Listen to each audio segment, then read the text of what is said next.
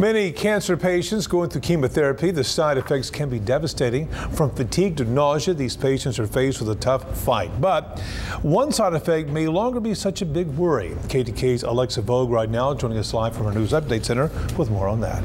Yeah, Neil, of all the anxieties that come with the chemotherapy regimen, probably one of the worst, especially for women, is losing your hair. It's something no patient is excited about, and now there may be a way to prevent or even stop this from happening.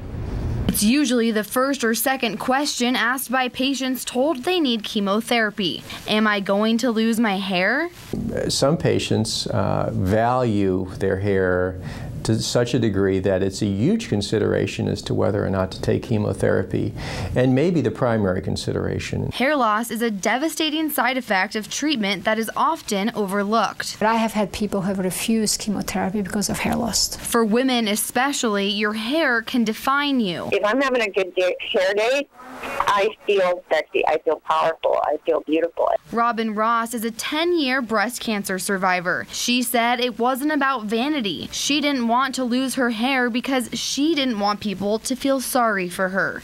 The number one thing I looked forward to most was being around people that didn't know I was on cancer treatment. And now there may be a way to stop this distressing side effect. U.S. researchers are beginning a clinical study to determine if a new cap could prevent this loss. It's called a scalp chill or a cold cap. It slows the rate at which cells in the scalp absorb blood, thus reducing the amount of toxic chemicals that can reach hair follicles.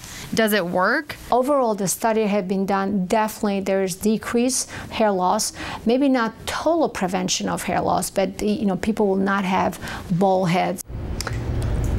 But there is a downside. Some oncologists say if the treatment isn't flowing to the hair, it also wouldn't reach the cancer cells if you had them on your scalp.